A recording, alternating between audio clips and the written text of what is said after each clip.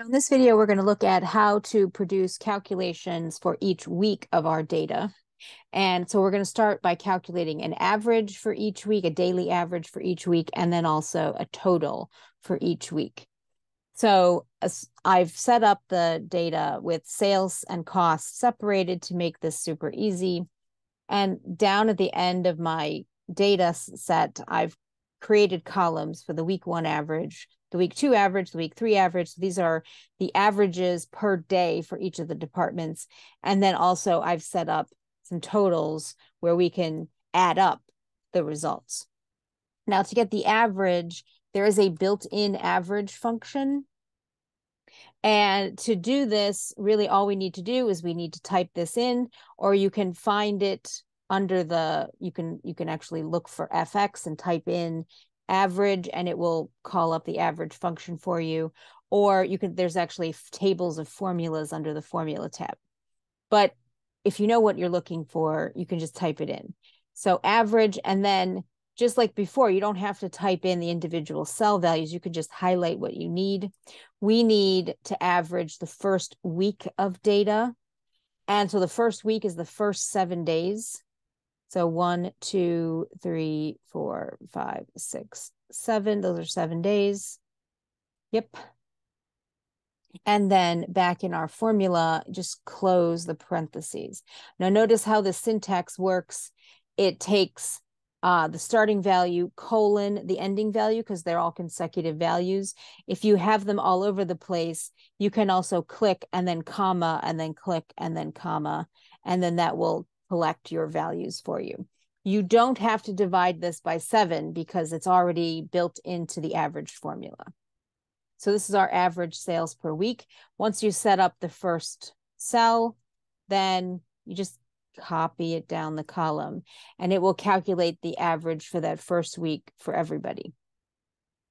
Now, again, for the next week, if we want to look for this, the other way you can find the average formula, if you've never used it before, is click on this FX button. And then typically it's one of the most common ones, so it will come up at the top. You can also type a brief description up here, and then it will give you a bunch of options. Don't worry about these other options. You really just want the easiest one, which is just the regular average. But if you click OK, after searching for it, it's actually going to give you not only a suggestion, but it's going to explain more about how the function works. Now, we don't actually want all of these to be averaged together right now. We just want week 2. So I'm going to clear those.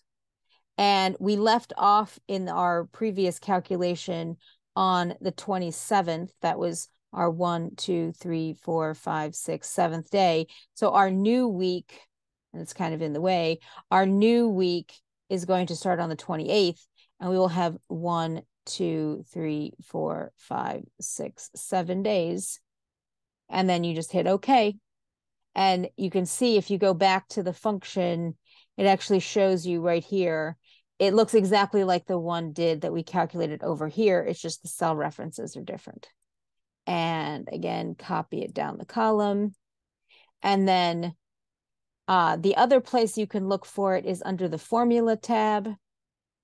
This would be considered a statistical function. So if you go to more functions and select statistical, you can see average is actually going to show up right near the top. These are all in alphabetical order. And if you click on average, it brings you back up to that dialog box we were looking at earlier. And where did we leave off? I think it was the 3rd. So our new cells are going to be these 1, 2, 3, 4, 5, 6, 7. Yep, that's 7 of them. Click OK. And then you can copy or paste this, or you can just drag it down to the end of the column. Now, these are our averages for week 1, week 2, and week 3. So they're daily averages, but within that week. Now, if you want to do the total for the week, then you would do the same thing, but with sum. Sum. And then again, we would go highlight our first 7 days, which is to here. And then highlight the next 7 days, starting on the 28th. 1, 2, 3, 4, 5, 6, 7. Close the parentheses. And then on the last 7 days. And it doesn't matter, notice, like which direction you go in. Just the thing is to make sure that you're getting exactly 7 days. That's 1 week. And you're not overlapping any of the values. And then once you have all of those, you can highlight them and drag them down the column. Now, if you have the totals, you can take the totals directly and calculate the averages. Just as an example, if I take my week 1 total and I divide it by 7, I get exactly the same number here that I got here. So that is another way of calculating the average, is calculating the total and then calculating the average. But you can just use the average function. Once you have all these formulas set up, your cost table should be set up parallel to your sales table. And so now you don't actually have to reconstruct all these formulas again. You can just highlight the whole thing and then copy them right down here. And they will update the references. So notice this is B26 to H26.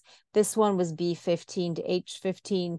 They're relative references. And so when you copy that formula set down to the next table, it will automatically update the references so that they're still in that same row, but with the corresponding row value. And it will recalculate everything for you. You set up the formula 1 time, basically, and then it will just copy and paste it. If you've set up your data tables clearly and cleanly, then these will automatically update and you can copy and paste without having to reconstruct every single time.